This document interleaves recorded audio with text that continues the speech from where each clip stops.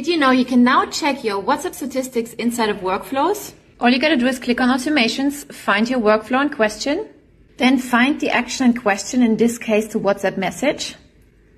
Click on the action step. This new window will pop up. Click on statistics.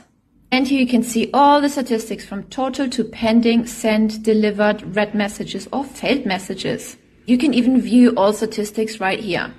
Let's click on that. And here you have all the statistics at the top. Again, you can even filter by date. You can also click the export button and export all the data via a CSV file.